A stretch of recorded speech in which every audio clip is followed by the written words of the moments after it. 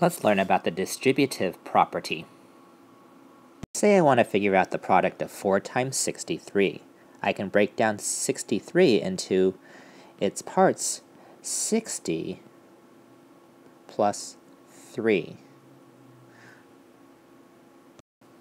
What the distributive property tells us is if we were looking at this right here, 4 times 60 plus 3, we distribute the 4 times not only to the 60, but also to the 3. And then so I'll go ahead and rewrite that. By distributing that 4 times, distribute it to the 60, and distribute it to the 3.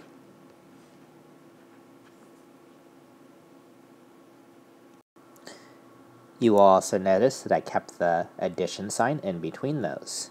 Now, if I evaluated that, 4 times 60 is 240. 4 times 3 is 12. And so 240 plus 12 is 252. I'll show you that this is the same product if we had multiplied it without distributing. 63 times 4 being 252. Let's take a look at another example. Let's take a look at 7 times 57. I'm going to go ahead and keep the 7 times, and I will break the 57 into its tens and ones.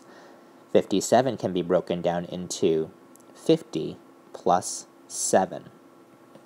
The distributive property tells us that we can go ahead and distribute this 7 times, not only to the 50, but also to the 7.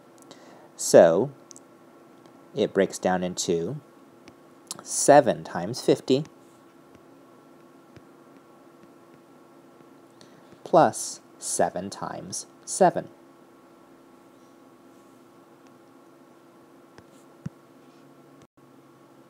In this example, I'm just going to write the 7 times 57 right here. And again, what we did is we broke down the 57 into 50 plus 7. If we were to write 3 times 20 plus 9, if we evaluated this, we would say 20 plus 9 is 29, and this is just 3 times 29.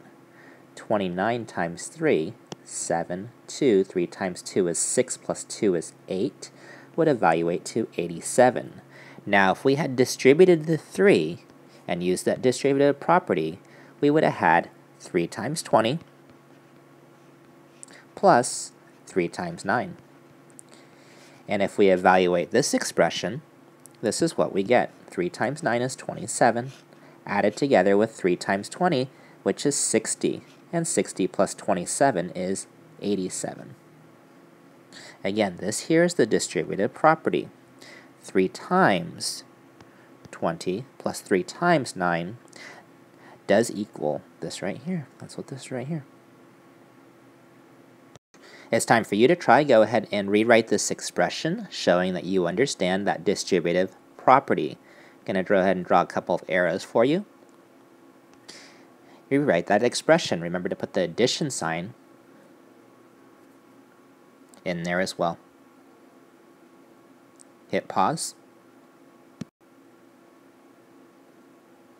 Okay, the expression 5 times 10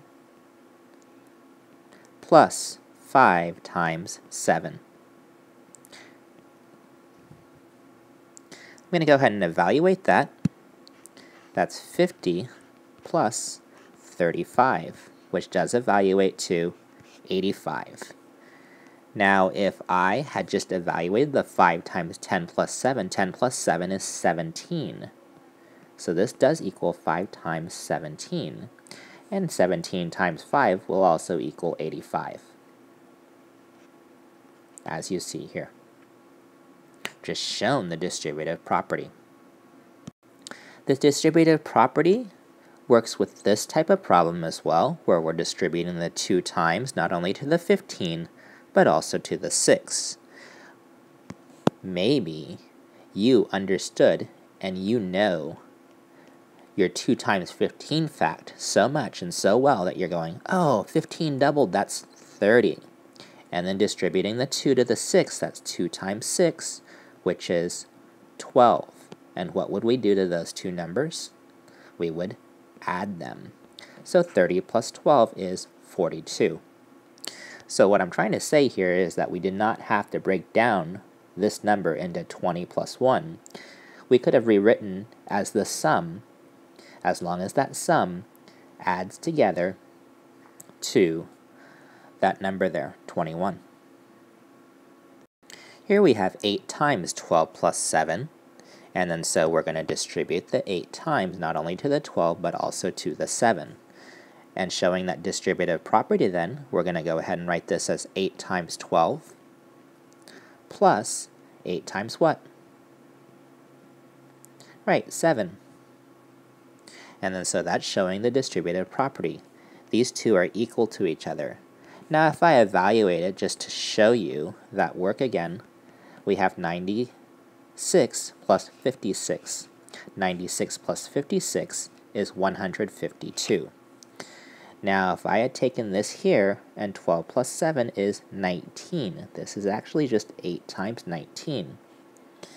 And so 8 times 19, I'll write it as 19 times 8, and 19 times 8, 2, 7. 8 times 1 is 8, plus 7 is 15, is also equal to 152.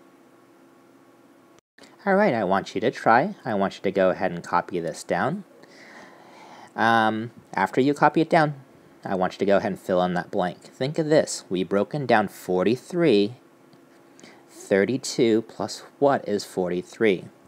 After you finish figuring out that number, I want you to go ahead and evaluate the right-hand side here, and then I will evaluate this left-hand side for you to go ahead and put a number right there that it should equal. It should be equaling to 387. Go ahead and hit pause while you work on this problem.